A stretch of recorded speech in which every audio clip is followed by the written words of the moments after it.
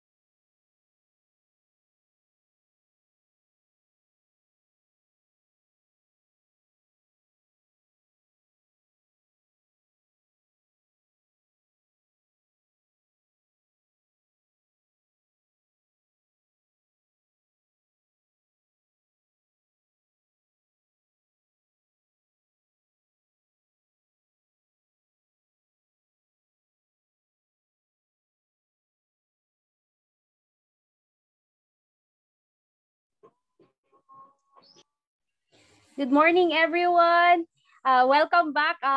Paalala ko lang po paki-mute ng ating mga microphones during our discussions. Tapos, we have our attendance sheet na nasa chat box sent by our secretariat, si Kath.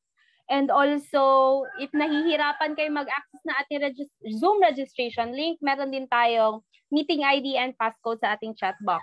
Please tell your constituents, your registered teams na mag-attend natin Zoom for the workshops. And also, naka-stream din ang ating Facebook Live sa page for easier access. All right. No worries, recorded naman ang ating video. Despite schedules natin kasi alam ko kasi pagod tayo from the National Congress. Tapos we had so many preparations with limited time. So understood naman ng core team if pagod kayo by this weekend and you'd like to rest. No worries, naka-record pa din ito and it is streamed via Facebook Live. You can access it later for your study and for your incubation. Ayun. So, maya't-maya, pag-aabot tayo ng 30 participants, we will then start our discussion for this morning. And ayun siya. pagtatawag-tawag na kayo ng participants at saka teams ninyo, lalo na sa ating RLCs at PLCs. Kasi this morning, we will be having a very interesting talk again. And it is from a KKDAT member. So let's tune in. And ayun, let's tune in. And maya't maya, magsisimula ng ating discussion. Ayun, sige. Good morning, Ma'am Vanessa. Good morning.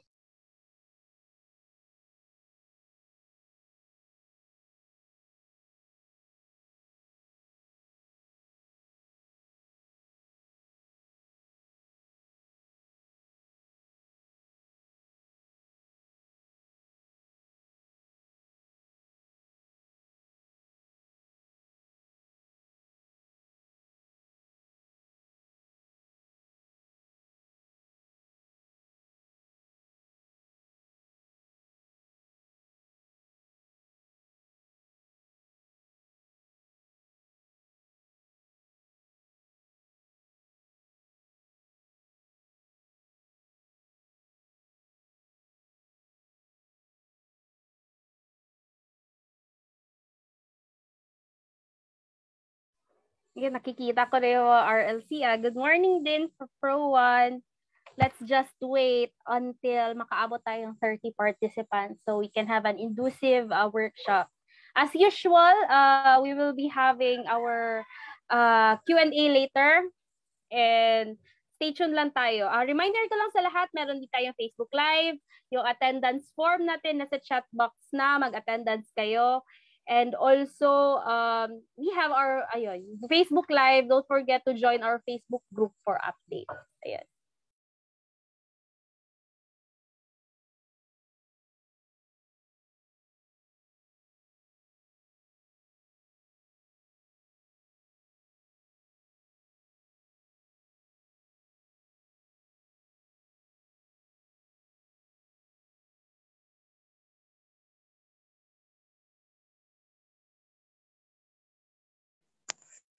Nasaan po ma'am ang attendance natin?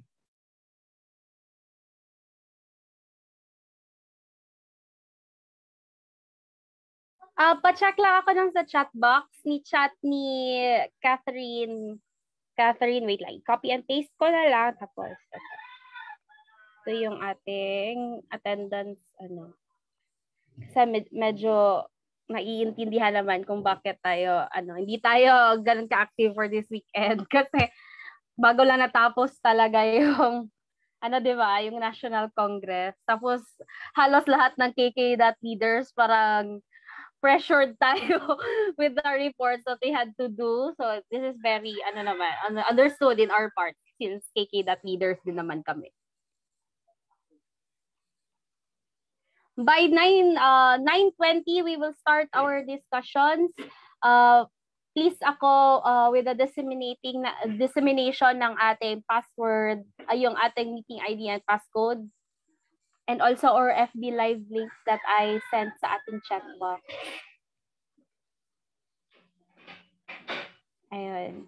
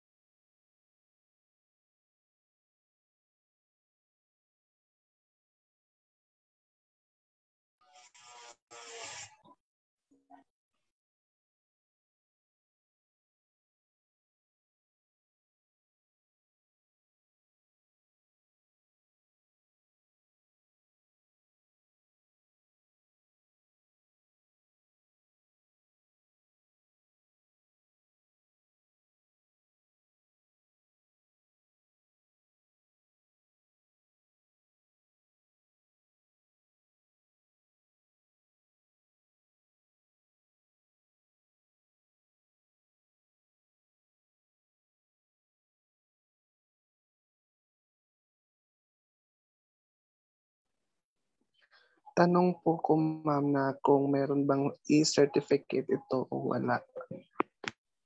Regarding that, we will be releasing e-certificates by the time na tapos na yung ating 10-week workshop.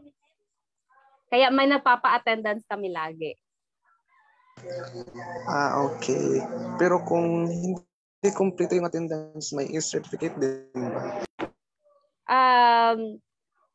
Better if better talaga if ever if nag-attend kayo lahat sa lahat. Pero still we are open naman for ganun.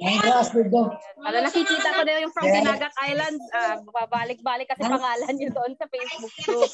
Anyway, we will be starting our workshop this morning ngayong 9:20 a.m. Don't forget to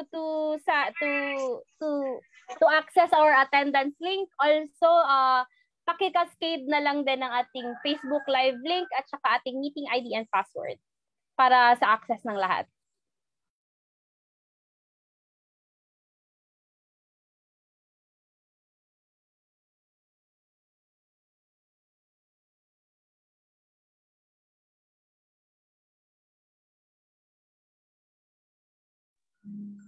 Pwede po bang tingnan namin yung attendance from week 1 to week 4? I will ask ating secretariat to release the attendance so far, but we will be giving it to you through your RLCs at saka PLCs if ever. Okay? Kasi hindi namin ma-screen share dito. But I will tell the secretariat to do it. Anyway. Okay po, ma'am.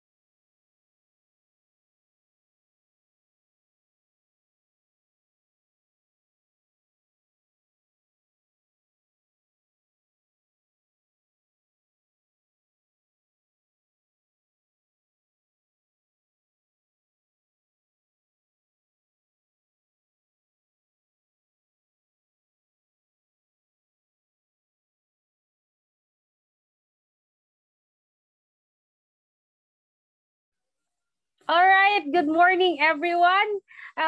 Welcome to another workshop by KKDAT Innovation Solutions and Startup. I am Van. I am your moderator for today and also the key score head. I am with our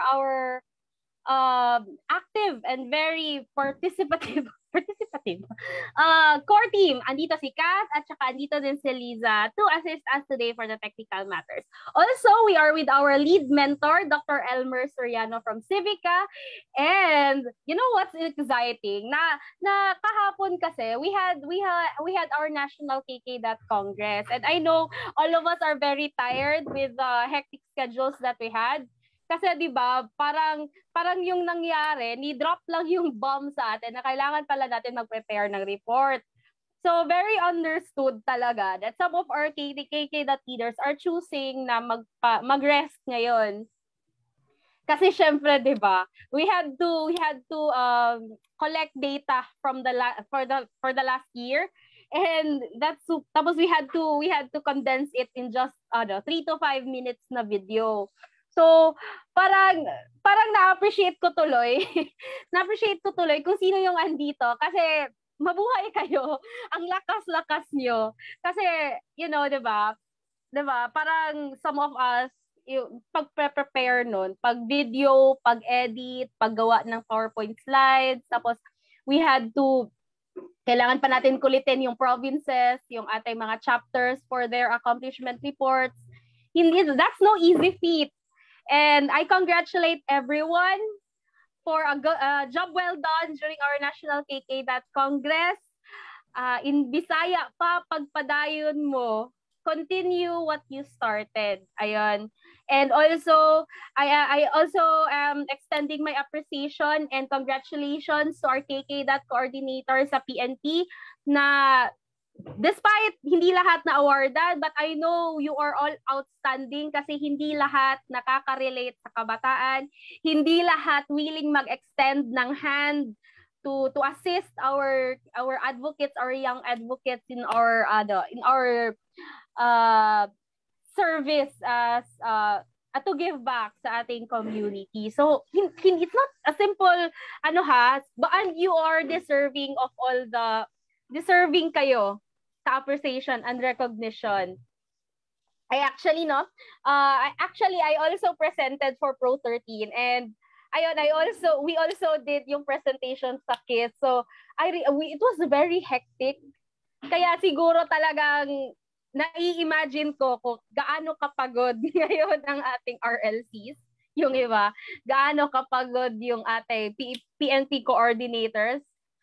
And thank you so much. Ayan, i-extend ko lang din ang gratitude ng core team for those powerful few na andito ngayon sa Zoom Live and also sa Facebook Live. Ayun, nagpapa-shoutout daw. Kailangan na uso yung shoutout. Shoutout sa lahat na nanunood andito sa Zoom at nanunood via Facebook Live. Especially from the regions, and also binabati ko din yung mga strong KKDAT leaders na I know you're doing something sa inyong kanya-kanyang regions at saka provinces, especially yung bago lang nasalanta ng bagyo. I hope you are safe. Yun din, isa din yung sa rason kung bakit hindi pa makapasok yung iba since they are still cleaning up after the storm. Yun. Kami naman dito sa Mindanao, super init. Ganon. So, I really hope that you're good, fine, and safe. And reminders lang sa lahat, yung ating questions will be send nyo lang sa ating chat box, also sa ating comments on FB Live. Yes, totoo yan, Sir Hill. Seminar after seminar, I am sure na yung lahat ng KKDAT leaders from Region Caraga, may a-attendan din kayo na seminar this afternoon at saka on Sunday. So, tomorrow. So, I hope kakayanin natin to lahat. In the service of para sa kabataan. Yan. Mula sa kabataan para sa bayan. Ayun. All right. For this morning, i-greet ko din pala si Doc Elmer. Sir, alam kong very busy ka during the weekends, but we are glad, the kabataan is glad that you are here. Ayun. Ayun siya, before I introduce our speaker for this morning, nakakataba ng puso. Kasi 'di ba, pag KKDAT ka, sabihin kasi agad na sa term pa na Bisaya, kuyog baboy. Para kang joker kung sa cards pa. Ikaw ang joker. Parang pinapasali ka lang ng ating PNP to do barangaynihan. Parang ganoon. Basically mag-a-assist ka lang sa PNP during times na needed yung kabataan. Pero right now, I am seeing kabataan na they're doing things way out of their duties.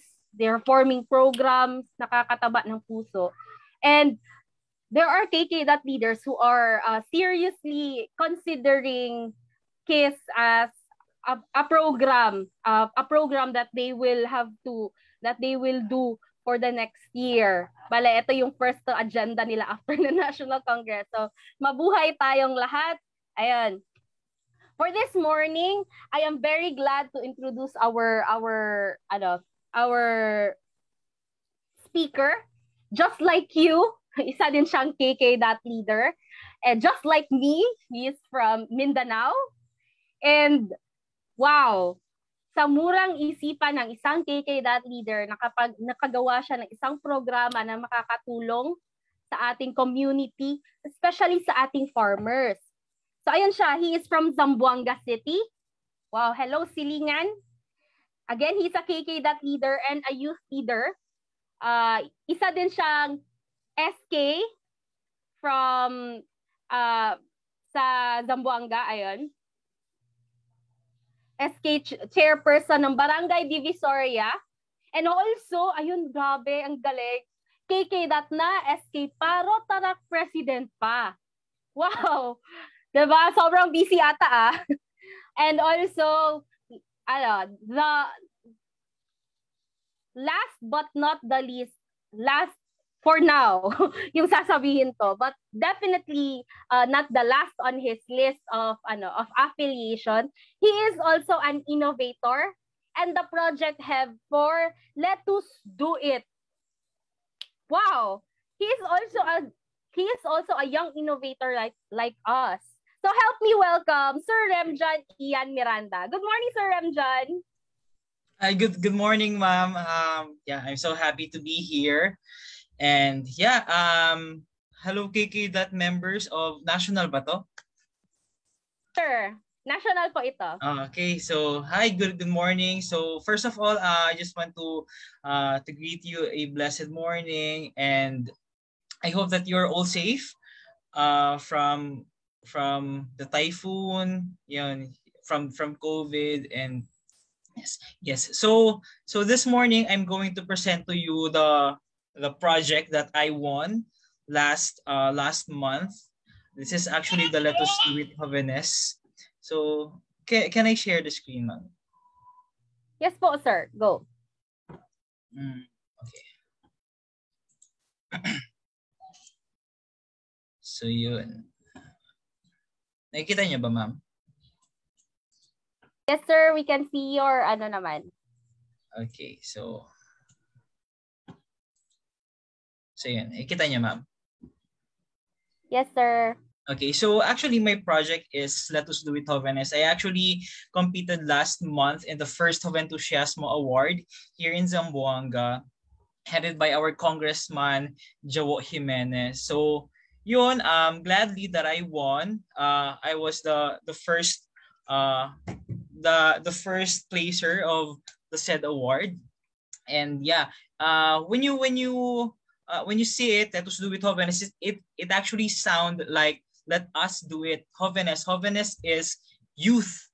Parang Let Us Do It youth here in Zamboanga City. So before I present my project, let me share to you the video of my project.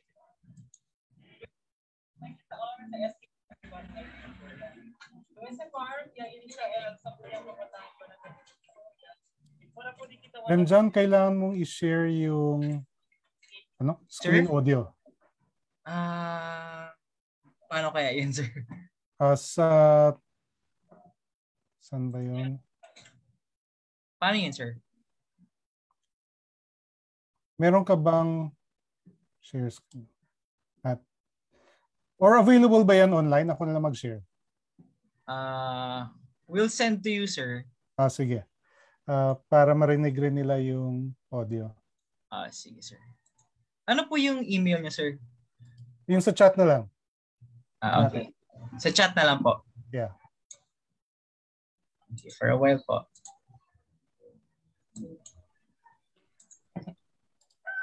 Okay, since sinishare mo pa yung video, can I ask you na lang, Sir Rhemjohn, how did you come up with the idea of this project? Kasi syempre, we all have stories to tell, especially if innovator ka. Ano yung naging inspiration mo? How did you come up with it? Do tell us. Yeah, actually, it actually all started last year.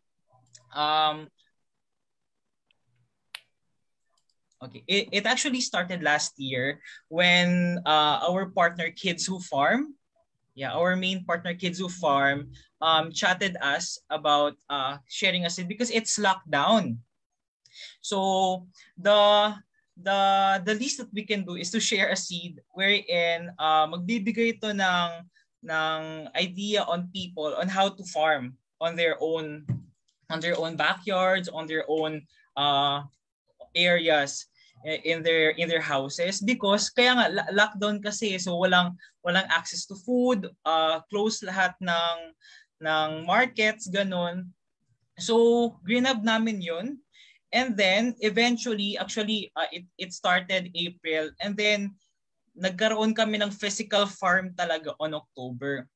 So aside from that, to give you a context, sana tayo.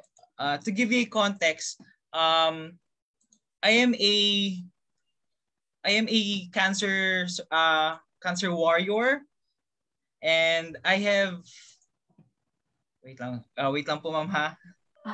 Wow, wait lang. Besides the fact that you are a KKDAT leader, SK chairperson ka pa, Rotaractor ka pa, cancer survivor ka pa, parang very eventful yung life mo. But congratulations on surviving cancer. Yeah, I was actually diagnosed with cancer last 2019, October din. So yun, one of the reasons there is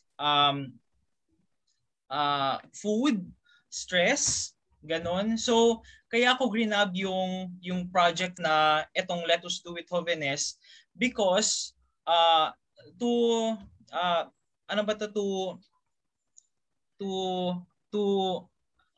address yung food na ini-intake ko. So yun, actually nag-start na nung October, and then nag-continue na siya until now. So let me share to you itong slide na lang po. All right, while waiting, because I'm very excited din sa story mo, talaga. Paano mo yun ginawa? Yun. Kasi it will serve as an inspiration din sa ating KKDAT leaders now. Wait lang po.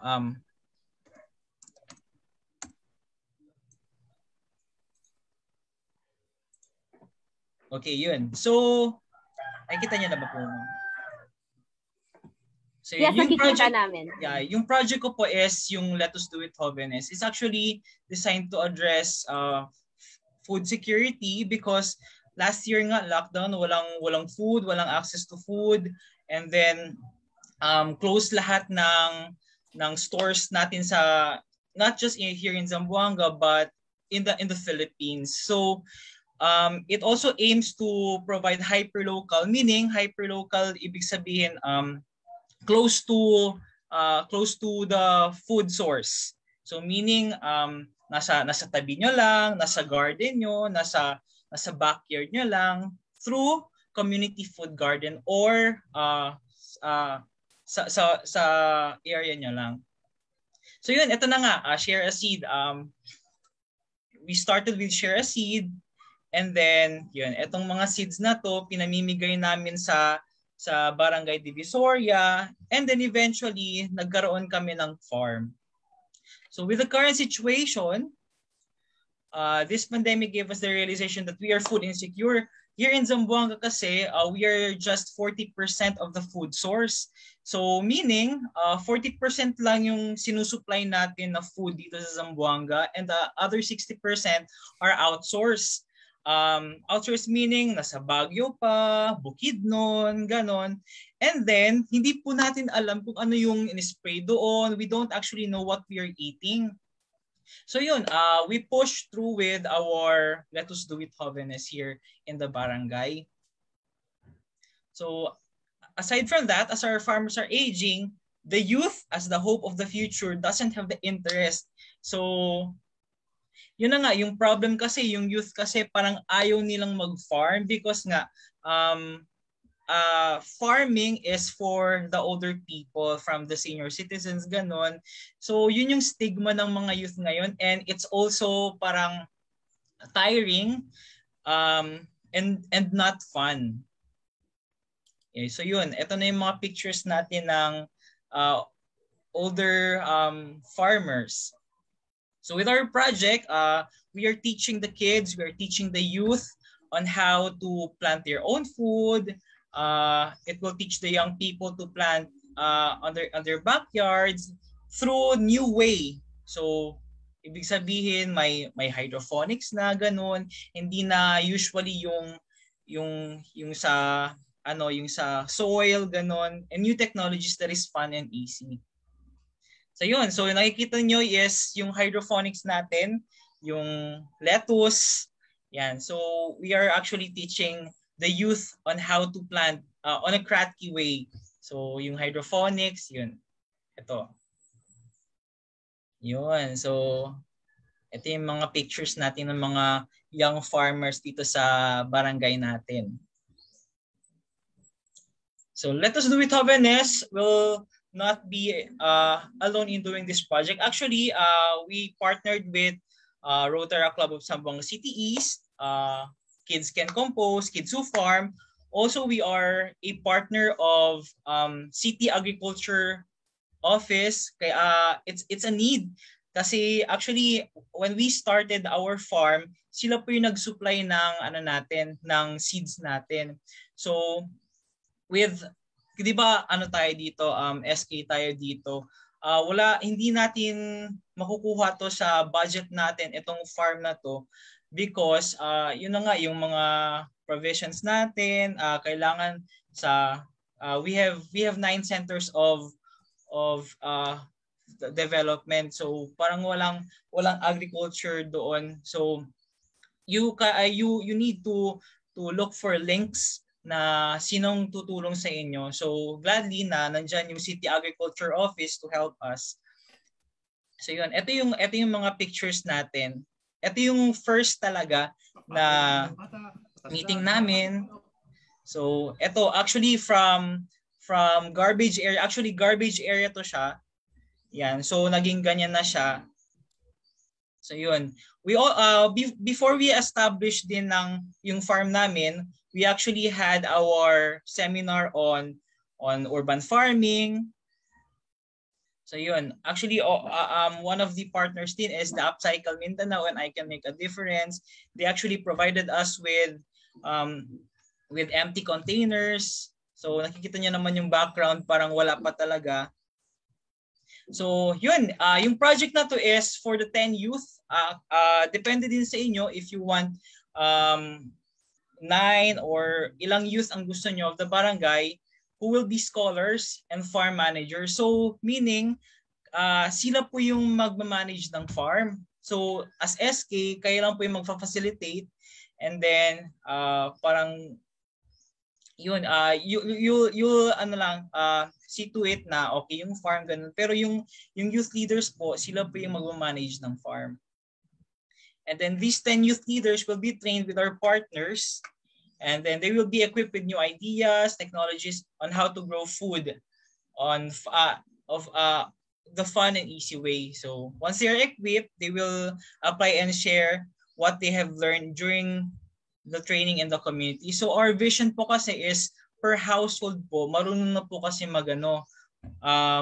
So per household may own garden na sila, ganon. So it is actually strategic na these 10 youth leaders or how many youth leaders that you're going to engage in the farming, na sila po una yung yung receiver ng ating training. So yun, our activities are basic orientation on Let Us Do It Jóvenes, and theoretical training ng kratky hydroponics and urban gardening, and technical training. Kailangan din po kasi may technical training ng urban gardening. And then seed sowing, seedling transfer, and monitoring. Yun na yung pagmo-monitor mo ng growth ng vegetables, kung na-survive ba nila yung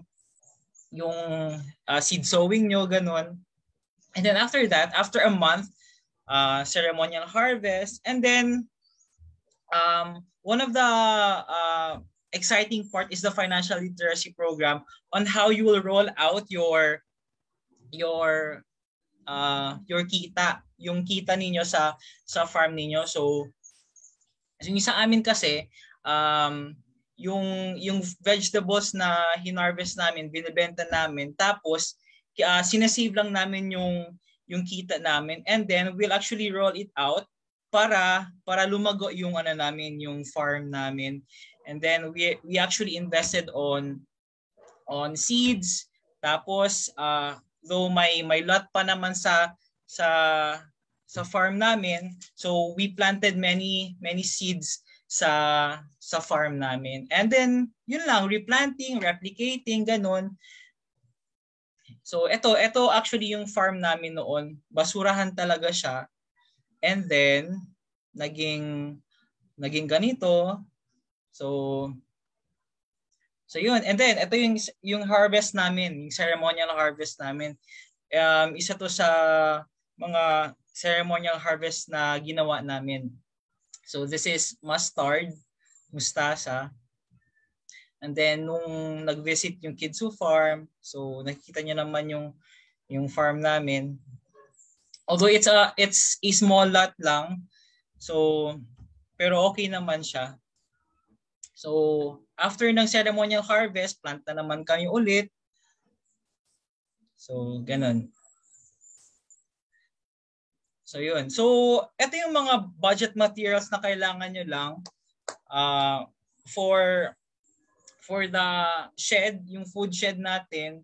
You need bamboos, yung labor ng yung paggawa ng shed, yung nails, tire wire, and then for the garden tools, we have pala, we have rake, pico, bolo, sprinkler, seedling tray, and then sacks and polybag po. So yun.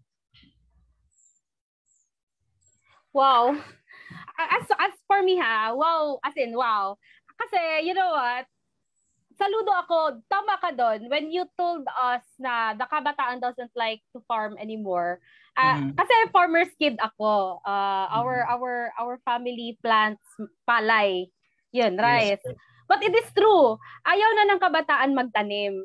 That when it comes to the time na kailangan ng pagkain, yes, saan makukuha ang kabataan? Di ba magre-reklamo din naman? And this is a good solution na instead na magreklamo, we find ways. And that is a very good innovation, Sir Rhemjohn. Congratulations on winning sa kasi worth it naman talaga siya. Ayun siya, may question lang ako. I think hindi pa ata ready yung video. Pero may question lang ako. Was it hard? Was it hard to come up with a proposal? Ayun. Kasi our kabataan, our KISS participants, ngayon, we're still on the 4th week. And nangangapa pa yung ibang kabataan natin how to make a proposal, how to make a sound pitch. Was it hard to make a pitch sa ating future investors and judges? Actually po, ma'am, hindi naman. Kasi before pitching kasi, before doing a project, kailangan isipin nyo muna kung ano yung project na i-present niyo that has an impact, that is sustainable. Yun. So, if may na-identify na kayo na project, and then, yun lang, you identify the problem, tapos the solution, ano yung kailangan ninyo, yun lang. Pero actually, nung nag-pitch ako last time, actually it was the first time na nag-pitch ako, grabe yung kaba ko, but itong Let Us Do It Hoveness kasi second time ko na. So parang yun lang, you just need to identify the problems, and then you give solutions to your problems, and then just see to it that it is sustainable, and then relatable, and it's feasible. Yeah, yung kasi kapag minsan kasi with our idealism, we are very idealistic on the things that we are going to discuss to the panels. Medyo hindi na siya reachable to the community. So kailangan very timely, relatable yung natin, yung project natin that can actually impact the community in your barangay. Ayan siya, no? Minsan, totoo naman yun. Idealistic kasi yung kabataan. And especially with the research ongoing, minsan yung nire-research mo is formed by the big companies na. Hindi na siya ma-replicate with the limited time and resources na accessible lang sa kabataan. totoo naman, dapat timely, dapat related siya sa ano talagang pangangailangan. Siguro, as advice na lang din siguro, Sir Rhemjohn, no? Na siguro kailangan din siguro, in some ways, kailangan magaling ka magsalita. Pero above all, talaga feeling ko talaga yung importante talaga is yung conviction mo to help. Yes. Oo, kasi doon talaga mahudyo ka, bibigyan ka ng courage na kailangan mo talaga magsalita kasi alam mo, nakakatulong ito sa community. So ayan, sabi ni Doc Elmer, ready na raw yung pitch video mo. So kabataan, stay tuned, tingnan natin kung paano ni pitch ni Sir Rhemjohn yung kanyang project during the contest that he participated in last month.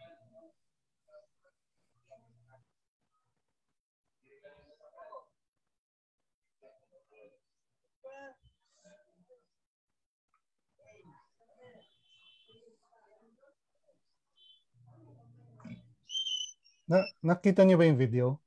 Ay, hindi po. Ayan. Ayun, okay, sige po. Yan. Buenas! Tayo kita ahora na SK Farm de Barangay de Victoria. So, este farm, ini siya el Sangguniang Kabataan Barangay de Victoria para po di kita man-address el problema del food security kaya experience kita during pandemic.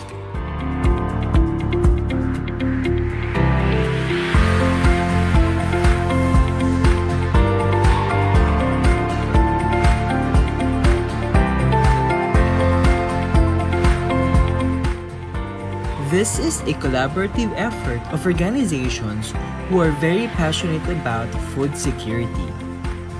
City Agriculture of the local government unit of Zamboanga, Kids Who Farm, I Can Make a Difference, Upcycle Mindanao, Seed Bank, Rotary Club Zamboanga City East, Rotary Club of Zamboanga City West, and a lot more.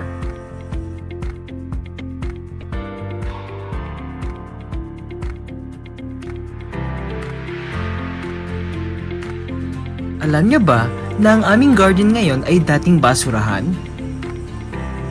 Tignan niyo naman ngayon, with perseverance, hard work, and determination, we were able to turn this dump site into a thriving garden.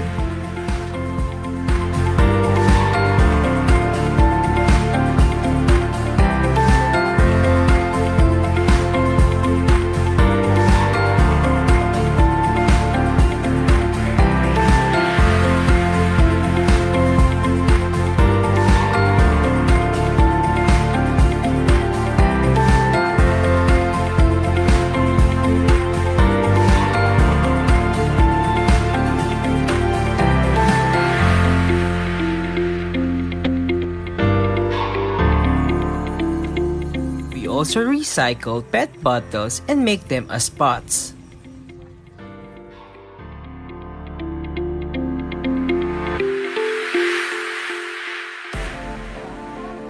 We were able to sell the vegetables and can sustain the farm through its sales.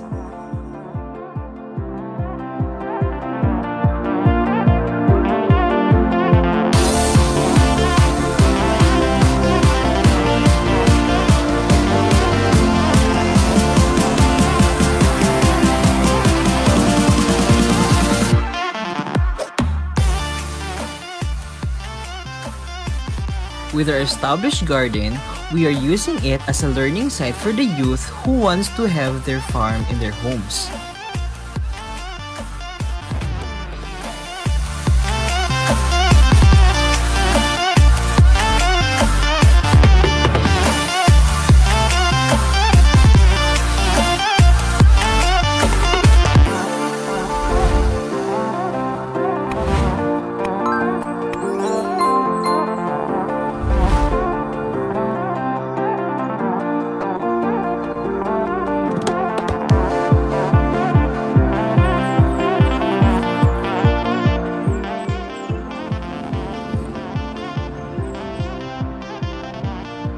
Making this possible, you need to start right now. There's no big or small spaces. What's important is your mindset.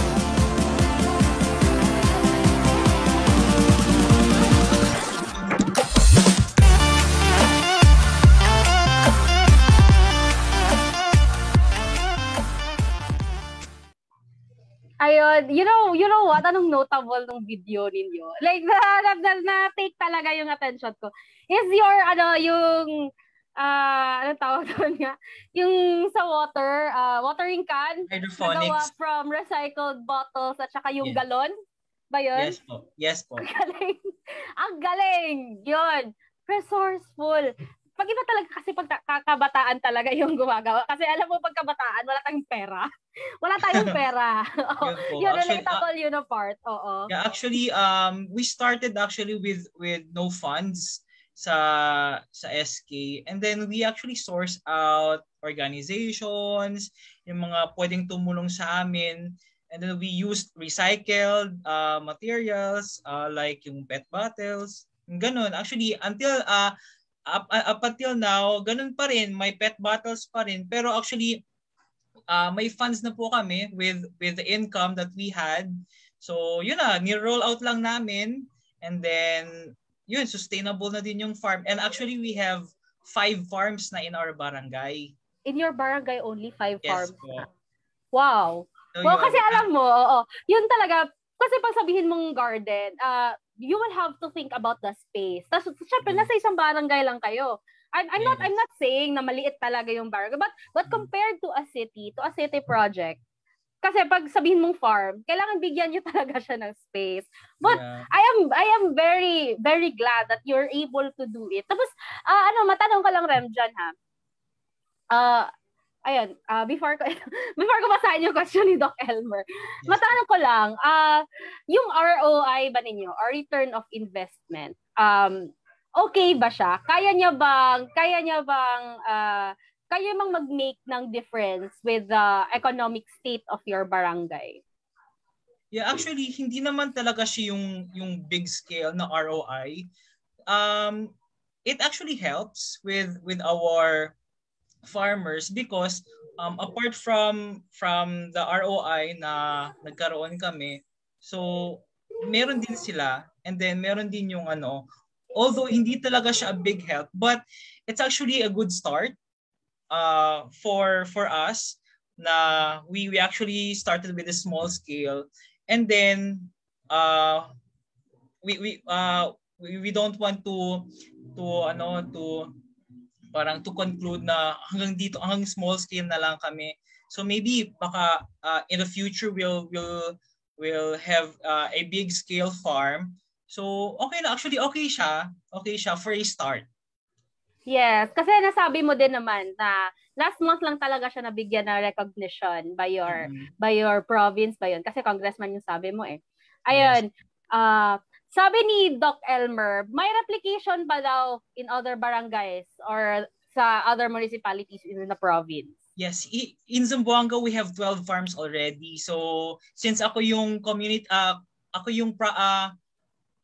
yung chairperson ng environmental protection here in our federation, in Zamboanga City Federation, I actually head the farms.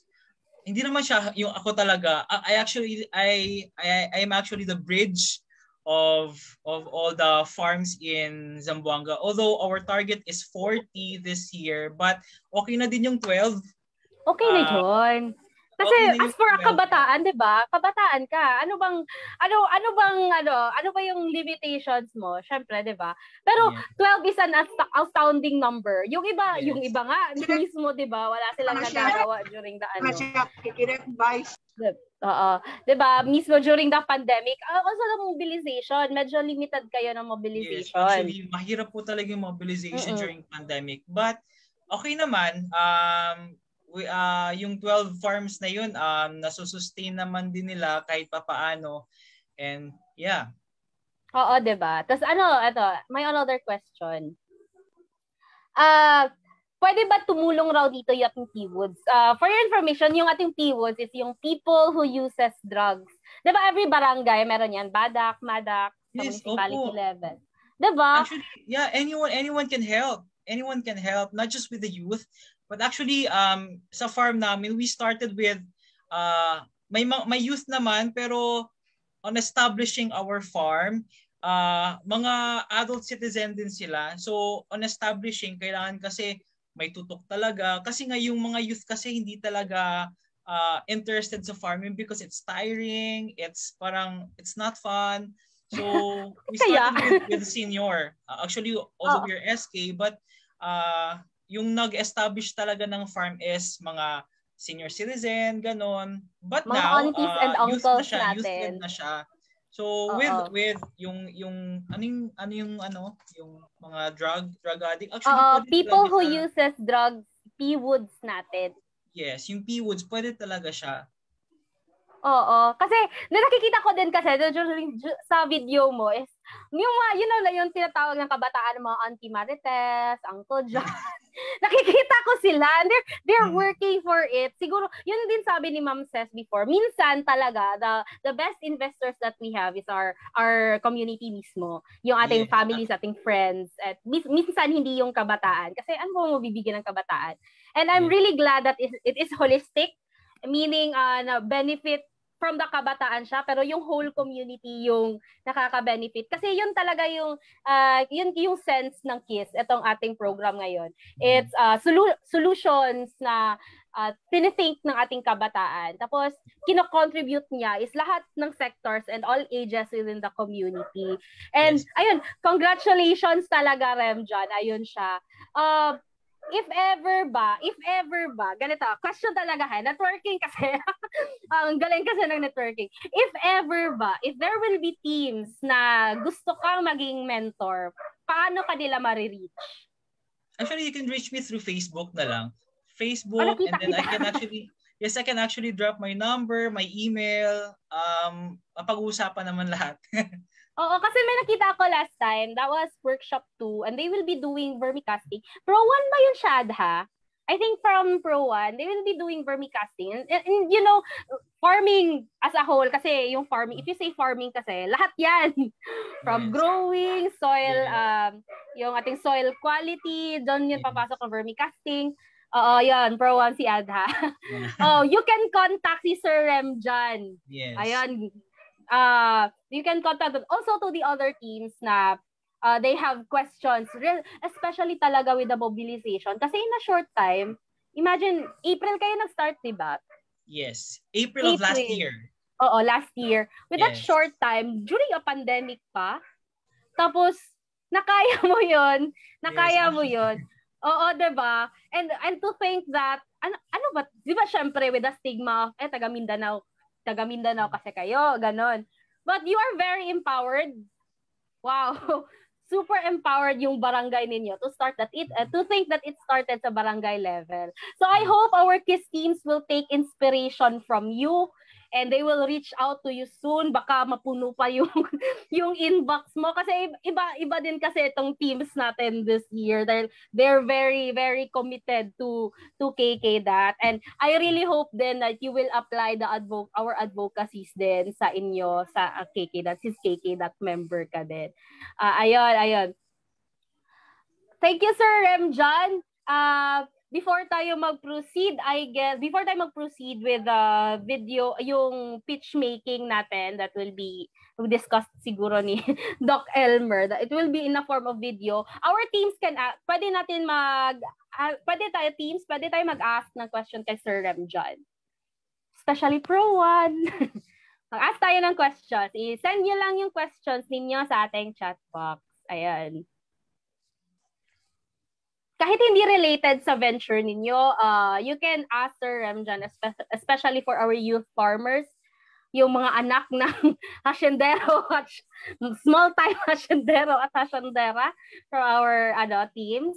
You can ask, and also our SKs, you can ask Sir Rhemjohn questions. Paano niya yun ginagawa?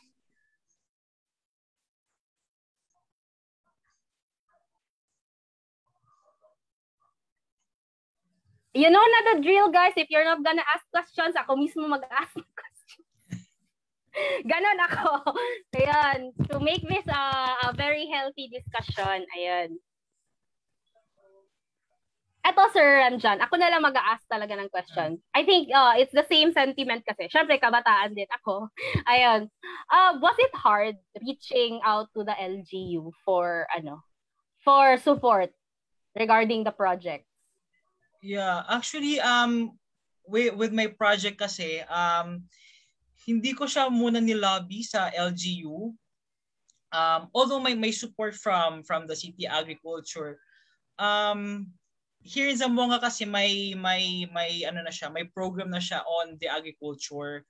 But I just don't know with other municipalities or the cities, kasi dito kasi sa Zamboanga we have may existing na yung for agriculture. So with the support kasi on my part, okay lang naman. Walang problema yung support namin, because yun nga yung the first organization na nag-help talaga sa amin aside from Kids Who Farm is the city agriculture.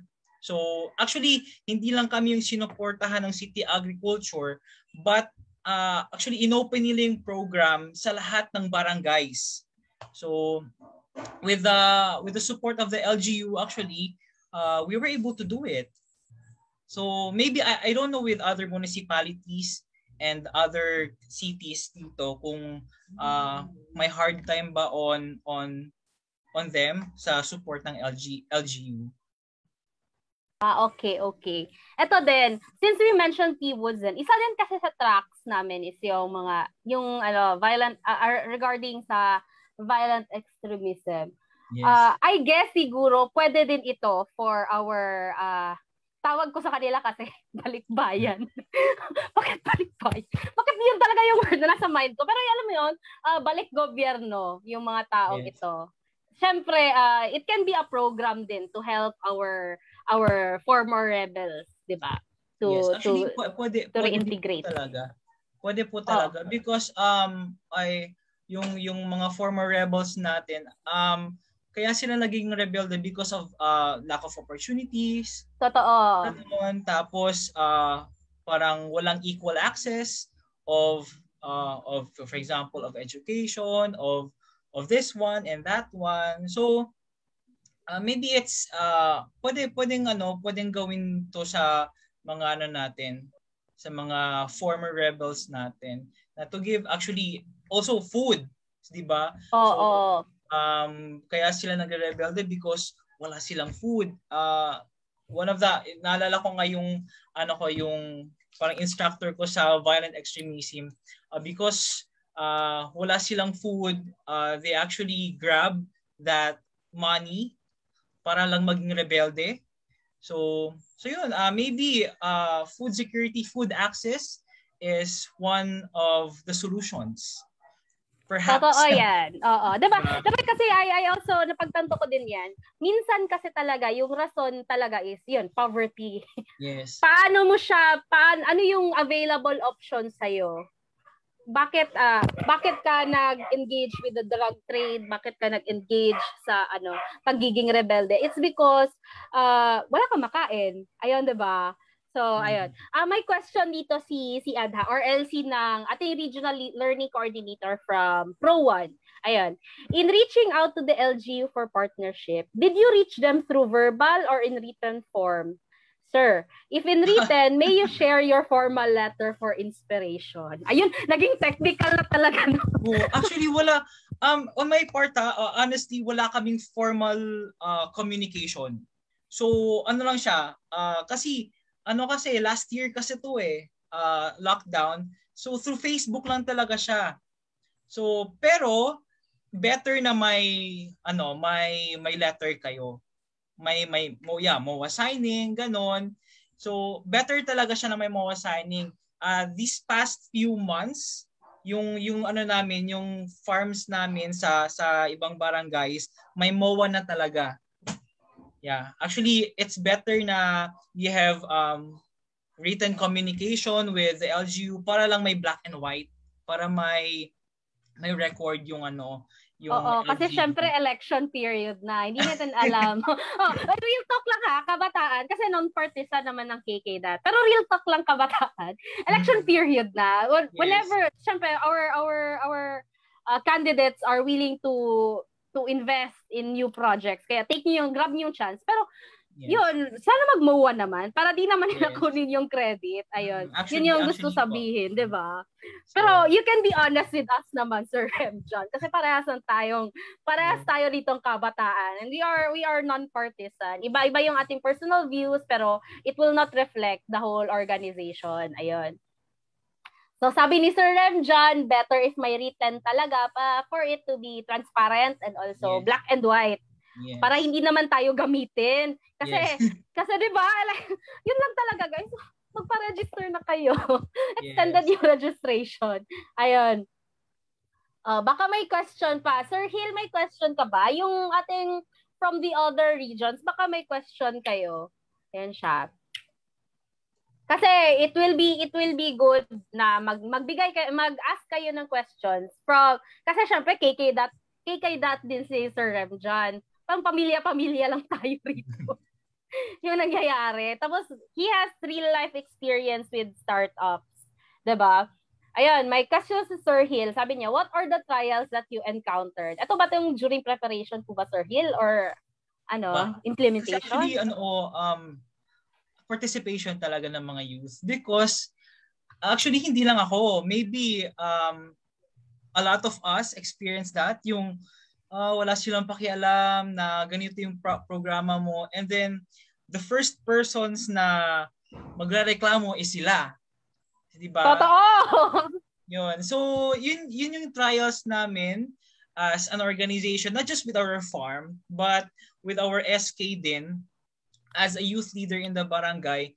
Ganoon naman talaga sila yung hindi sila nagpa-participate, and then sila yung unang magrereklamo. But now, as of the moment, hindi naman lahat ng youth dito sa barangay namin na engaged na sila, but a portion of our youth is now engaged in certain activities in the community, ganon, nag-volunteer na sila, ganon. But a portion pa lang, hindi naman lahat talaga, but it's really a good start na identify na namin yung mga youth namin, ganun. So yun, participation ng mga youth. Kaya nga we started with senior citizens because yun nga, yung farming parang it's for the old. Kailangan kasi makita muna nila yung result ng result-oriented kasi yung kabataan, di ba? Yes. Actually, kailangan makita muna nila na it's for us. Kumikita pala tayo rito. May pera pala rito. Ayun. Participation talaga, and you need to work hard for it para ma-address perhaps maybe yung youth participation in the barangay. Pero I know that it's gradually changing na yun. Yes. Kasi syempre 'di ba, ayun, yun kasi talaga kabataan Gusto niyo agad resulta. Ayaw niyo sa dirty work. Pero syempre man sa KKDAT yung ating KISS teams, they already know kung ano yung pinasok nila. Alam nyo na kung anong pinasok ninyo. Hindi kayo pwedeng mag-register tapos ayaw nyo palang gawin yung dirty work. Ayun. Yes. Sabi ni Ma'am Janice siya, you're so lucky to have a supporting municipality leaders, members, and community, sir. Congratulations. Wow. Praying that we have that power to communicate easily too. You're so dedicated on your role, sir, and that's a great motivation sa every leader. Ayun. Thank you. Diba? Parang dito pa lang na-inspire na kami. Should I start na ba sa mga saging kami sa likod? Parang gusto ko na tuloy magtanim. Actually, may experience ako pagtatanim din. My childhood was very colorful. Ayun, may comment din si Sir Hill. Sabi niya. Participants ang mahirap i-invite. Yes po. Yes. Yes. Totoo. Actually, yun din, it's parang it's real. So yun na nga, active participation from the youth. But yeah, wag naman natin lahatin. May mga youth naman din na gustong mag-participate talaga, pero may a big portion din na parang parang ayaw nila ganon. And then sila yung unang nagrereklamo. Ayun, diba? Pero all in all, guys, nakita niyo naman na how Sir Rhemjohn presented the pitch. nag-share si Sir Rhemjohn what's the problem within the community. He presented us a sustainable and profitable, marketable. Yun, parang criteria na ata lahat. Profitable, marketable, replicable na solution for communities to do. And also, sa cost-benefit analysis pa lang na part, they started with nothing. They started with no funds. They started with only recycled materials. Donated pa to. Tapos donated pa yung seeds. Diba? Pero so, doon pa lang, on the basis of cost-benefit analysis, basically, you started with zero cost and you reap so much benefits. Diba? So, ayan. Kasi sa amin sa Kister, unlike ata sa competition mo last, kasi you prepared a PowerPoint. Sa amin kasi, the mechanics there will be a 10-minute video lang na they will just show the stories yun lahat. Parang in one video na yun siya lahat. Pero it's great. And if ever ba, sir, willing ka po ba na i-share yung PowerPoint ninyo? Yes, opo. Yes. Oo. So, ayan. Narinig niyo yan. Masishare yun ni Sir Rhemjohn. And ayun siya kabataan. I guess siguro we can synthesis from out of this session. You have to have the motivation and the conviction to help the community. Minsan siguro masasabi ko na din na minsan hindi naman at all times kailangan ka magaling magsalita. Minsan talaga you just have to have that feeling na do you want to fight for something. Yun kasi yung nakita ko talaga with Sir Rhemjohn. Also, survivor din siya. So, I really felt na may hugot. Bigyan yun ng hugot. Diba? Yes. Kasi may extra hugot talaga. Nafe-feel ko talaga while you're presenting it. May extra hugot ka kasi. Bakit kailangan natin ng organic food? Diba? Kabataan tayo. So, I really felt that there should be an extra hugot with your solutions and hindi lang siya applicable sa sarili mo but also for the whole community of all ages. Ayan. Be active and motivated, sabi ni Miss Rowena. And then it follows to some youth. Pero true po, some are willing to participate but nakasabay. Ayan siya. Siguro, how did you, sabi ni Miss Carey, sabi niya, how did you manage the income po, Kuya Rem? Actually, lang po, wala naman kaming bank account. So may money, may cash box lang kami, ganon. And then with our 6 farmers, actually may mga percentage ganon. So itong percentage na to is for the seeds, itong percentage na to is for us, and hindi naman us, for them. So yun, as of the moment, cash box pa lang ganun. So, yun, may percentage ganun. Percentage for sustainability. Bali palang budget pa din. Kasi kailangan nyo din yan i-rolling, di ba?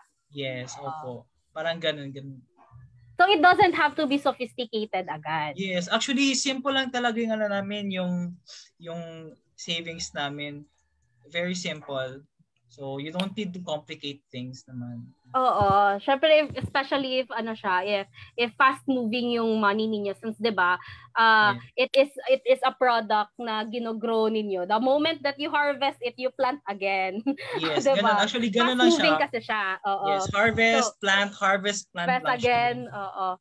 So, ayun siya. Thank you so much, Sir Rem. Baka may other question kayo. Sabi ni Kerry Mister pala. Sorry nga. Sorry nga, hindi ka kasi nag-open ng cam. Pero I'm really glad, no? Diba? Ayan. Baka may other questions pa kayo, kabataan. Yun. Let's just, put it in sa ating, isipin lang natin. It doesn't have to be complicated. As long as it is a good solution for a problem that you can relate it to our tracks naman, 'di ba? You're being given options, 'di ba? Kasi yung iba kasi they don't have the privilege to have options. Yes. So kahit hindi naman, 'di ba, sabi ni Sir, hindi naman siya big talaga na big chunk of the income na nakukuha ng barangay, 'di ba? Pero as long as it's doing something, as long as it's helping a portion of your barangay and it's giving the youth something to do. Sana magtanim na tayo. Sinasabi ko din sa sarili ko, magtanim na ako. Kasi ina-admit ko din eh, hindi kahit yun nga, anak ako ng farmer at the same time. Nakakatamad din minsan. Oo, kasi mainit. Yeah. Mainit, tapos syempre soily. Yeah. Pero may bagong may bagong technology kami, yung hydroponics. You can actually do it one day and then once a week lang wait mo lang yan? Tapos diba i-wait mo na lang siya? Yes, you just need to wait for 1 month, pero you need to check the water level lang every week, once a week ganon. So, yun yung technology na tiniteach namin ngayon sa mga youth, yung hydroponics, because it's cost efficient, it's manageable, ganon. Pero tinutulog pa din namin yung urban gardening. Oo. Kasi alam ko, nasa Kiss Core, si Liza, yung tech namin, yung family niya, may hydroponics garden sila sa bubong mismo ng bahay nila. So, you can do it anyway. Di ba, Liz? Di ba? Yes, I was gonna talk about it, try to insert. Pero wala naman kasi akong masyadong alam sa, it's my brother's roof garden kasi. He plants lettuce sa bubong namin. He calls it lettuce sa bubong. And he sells it here locally, and also he makes ice cream out of it. And wow. May starting innovation ka din pala, Liza, ha? Akala ko magaling ka lang sa it's applicable. It's applicable for any space. That's the great thing about hydroponics. So you don't have to be a landowner, basically. Yes. Actually, yung mentor ko from Kidzu Farm, yung sinasabi niya na you don't need to have a big space, you don't need to have a bigger area, but you need to have a bigger mindset. Ayun. Yun. So yun kailangan mo yun i-insert talaga sa pitch mo. Yes. So you don't need to have a bigger space, you need to have a bigger mindset para makuha mo yung farm na yun.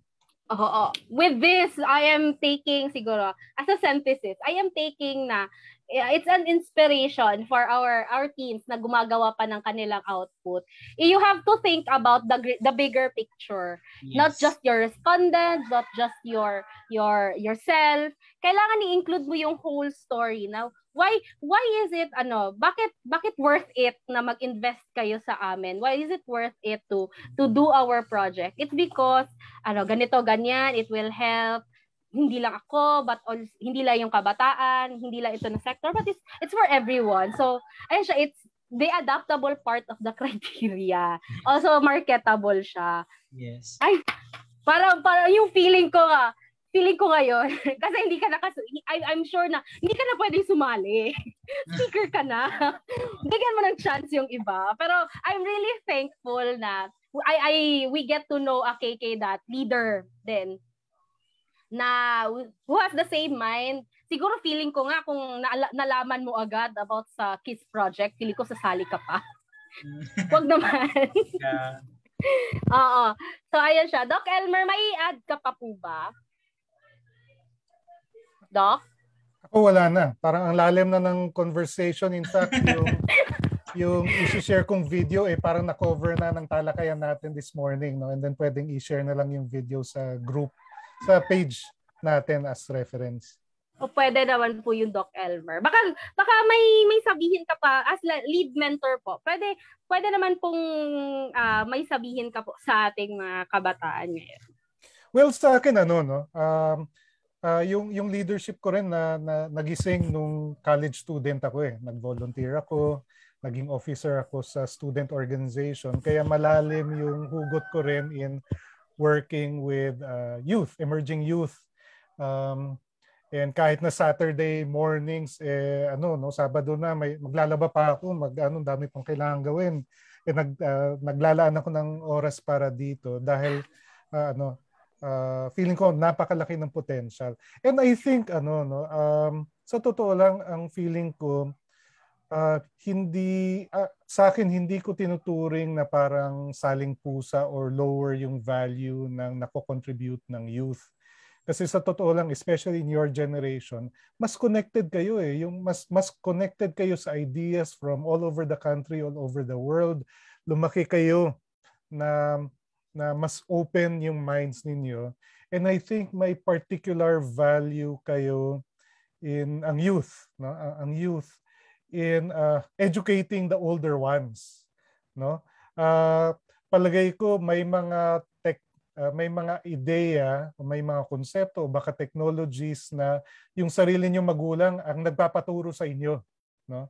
And I think in that way, ganun rin, no? Itong ideas for how to address food security or preventing violent extremism. At tayong mga Pilipino, kailangan natin ma-harness yung power ng youth. Hindi dapat ituring na saling pusa.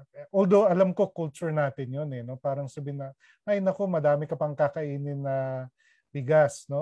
Parang kultura natin yun. But I think yung mga youth dapat ma-outgrow na yun, no? Yung parang maaring the elders, naririnig natin yun sa mga elders. Pero I think dapat sa generation ninyo, akuhin na that you are full and equal contributors to national development. No? Of course, you have to be patient with those who are older than you, na hindi masyadong nasasakyan, naintindihan yung pinagsasabi ninyo. Kailangan natin, we have to be patient and compassionate about doon sa mga mas matanda na hindi magets yung pinapag-usapan o inisip natin. Because they too have so much rin to contribute, no? Pero I think dapat hindi natin binababa or dinidiminish yung value ng contribution natin as youth, especially now that we are extremely connected with one another, no? Yung na-imagine ko sa marami makakarinig dito kay Rhemjohn, nakakaisip rin na, uy, may garden rin kami dito, no? Dapat hindi na ako magtanim dito at sa tabi dito sa barangay namin may mga empty lots at dapat ako na, no? Sino pa? Diba yung parang kung wala rin kikilos, di tayo na, no? Especially the youth. Malaking opportunity to learn how to lead and take initiative. So yun, maraming salamat kay Rhemjohn for this inspirational sharing mo this morning. Ayan siya. Diba? Tama yung sinabi ni Doc Elmer. We don't have to hate the other part, the other sector of our community. Instead, we have to be patient with them. Tama din yun na walain na natin yung stigma na porket kabataan tayo, hindi natin alam kung ano yung ginagawa natin. We have to be inclusive. We have to be understanding din sa iba't ibang sector kasi iba-iba na yung generation natin. Let's use that to our advantage, 'di ba? Kasi syempre hindi naman lahat ng technology noon is applicable ngayon. Hindi naman lahat, pero ngayon lahat ng technology ngayon applicable sa lahat. Para syempre, 'di ba? Thank you so much, Sir Rhemjohn. You can reach naman, pwede po bang i-send nyo sa chat box yung contact details, tapos later on we will also tap you para i-ask yung copies ng iyong presentation para i-cascade namin every region to take inspiration kung ano. Ayun. So teams, we will be sa ating FB live viewers, we will also be cascading yung FB account ni Sir Rhemjohn para makausap ninyo siya. Just be polite about it. Remember to be polite lang. Bantayan natin ang ating netiquette. Ayun. Thank you so much Sir Rhemjohn, and also ang ating lead mentor si Dr. Elmer Soriano. Kahit kahit kabataan yung audience mo every Saturday is nag-endure ka talaga to communicate and socialize with us. Ayun siya. As for the other resources, yung sinabi ni Sir na PowerPoint, actually may video at saka PowerPoint kami i-cascade later regarding sa how to make an effective policy pitches. So you can't afford to miss it kasi basically ito yung magiging instructions how you will make your speech. Pero actually, suggested pa rin yan because you have your own freedom and creativity na gumawa. Paano nyo i-market ang inyong proposal. Na nauubusan nata ako ng Tagalog. Wait lang. Ayan siya, thank you so much for coming this morning. I hope you had fun. I hope na you learned something this morning. Tapos, we will be checking after this workshop, we will be checking din yung ating poll regarding if magiging twice a week ba yung ating workshop or we'll still do as is na weekend workshop. So, vote yes or no. Tapos kung no naman, ipaki-comment na yung ating mga, paki-comment ng ating mga reasons bakit no. Ayun, kasi we are democratic. Yun yung approach ko as the core team head. I'd like it to be as democratic as I could. I want you to speak out kasi parehas tayong KKDAT leaders and parehas tayong gustong tumulong sa community.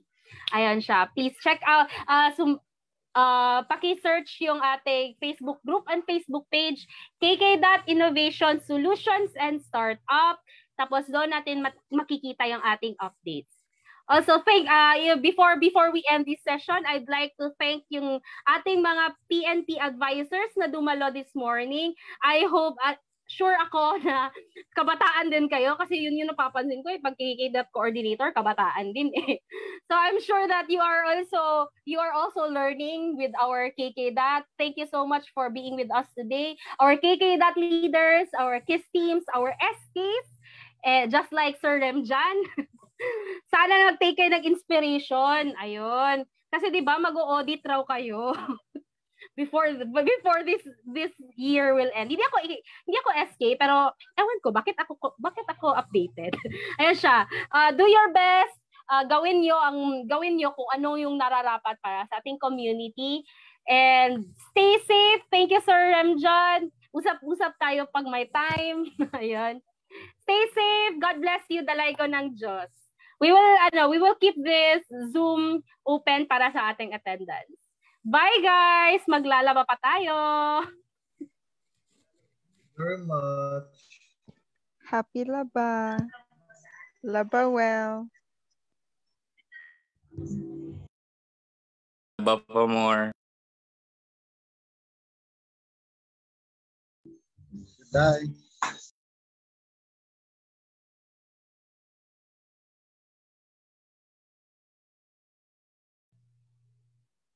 Ay, oo nga pala, di ba nag-buy na ako? Pero na-remind ako rin ni Kat ng secretariat. Nga pala, yung reason namin bakit na-propose namin yung twice a week. Di ba nag-buy na ako, pero kailangan ko pala itong explain. Yung reason namin bakit twice a week, to make way for the incubation na 2 weeks sa November. I mean, di na kasi kakayanin if ever we delay. Kasi di ba yung plano natin is gawin nating 3 tracks yung magiging winner per region. Kasi I was planning na to postpone to December 1st week sana. Kasi the problem is, medyo masikip na yung schedule natin if we do it weekly. So there will be weeks that we will do twice a week para to make way for the incubation and preparation for the national finals. Kasi hindi naman pwedeng November 27 yung last workshop natin. Tapos magna-national finals agad December. So I'm thinking at saka yung ating core team, we're thinking to do it twice a week. Anyway, recorded naman, tas gagawin naming live so that you can have access to it every now and then. Para ma-review ninyo yung workshop. Ayun. 'Di ba? Kasi problema kasi if we do the last workshop on November 27, baka hindi kayanin ng time to prepare, 'di ba? So, ayun siya. If you agree with us, with our reasoning, punta kayo sa ating Facebook page, tapos vote yes, na nag-a-agree kayo sa twice a week arrangement para sa ating workshop, na given, na recorded, at saka live yung gagawin natin. Also, if di kakaya ng oras kasi gusto nyo talagang mag-attend, gusto nyo talagang mag-attend kasi sayang din yung workshop, 'di ba? You can vote no and please state your reason. Anyway, ayun siya, recorded at saka magla-live pa din naman kami para anytime ma-access niyo yung footage ng ating workshop. Ayun. So, thank you so much everyone. Head down to Facebook, to our Facebook polls, ating Facebook group, KKDAT Innovation Solutions and Startup, to vote if you agree na mag twice a week session tayo or to vote if ayaw nyo ng ganon. Hindi naman, madali naman kaming kausap. Pero it's for you din naman para makapag-prepare kayo ng lubusan for our national finals. Bye guys! Maglalabang muna tayo. Stay safe. God bless you. Dalay ko ng Diyos. Happy laundry. Bili mo kang kikitiyan ko yan. Thank you very much po.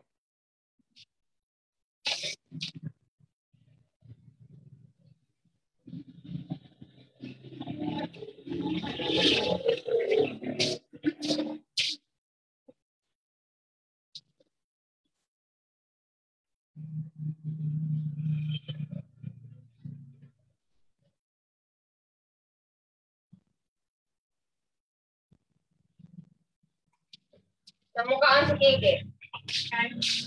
Wala na gulo siya. Siya ganahan. Sana.